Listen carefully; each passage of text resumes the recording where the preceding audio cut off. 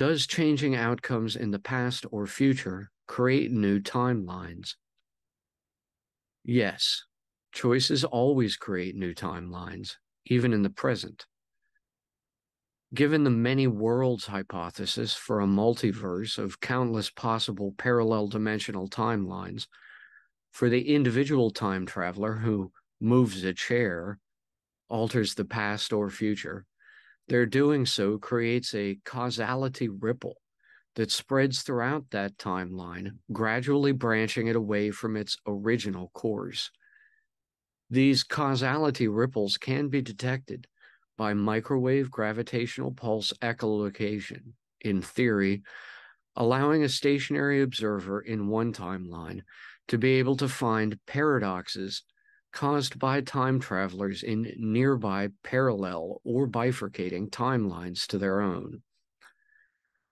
Once a new timeline begins to diverge from an existing one, any attempts to correct its course back to its original run the risk of colliding their new timeline into the mainstream version of the timeline they left behind. In biological branching patterns, different branches from different trunks exhibit crown shyness to avoid overlapping one another. However, there does not appear to be any similar check on growth of divergently branching timelines. So let us say a time traveler arrives in the past and moves a chair.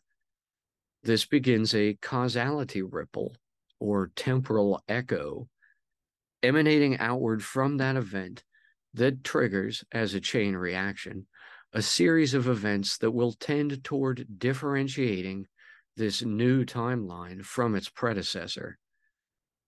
Just as any attempt to re-converge timelines at this stage will re-merge the new and original timelines in unpredictable ways, the timelines themselves will tend to distinguish and differentiate from one another on their own.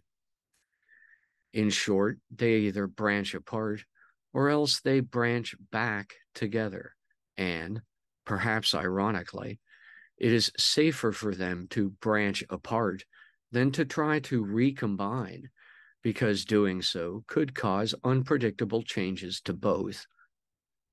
The nature of these causality ripples is such that, at first, the effects of the time traveler altering the timeline will be localized to their immediate location and situation.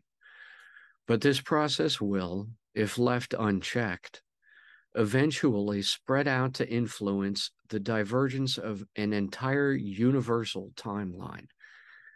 This gradual spreading out throughout all spacetime indicates that the effect of the causality ripple may be experienced by one observer earlier than another.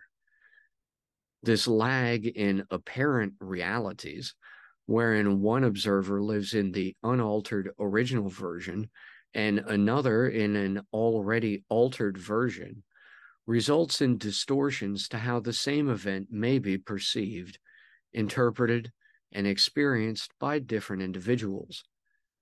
As Nietzsche put it, the same effects in man and woman never cease to differ in tempo, so disagreements between them will never end.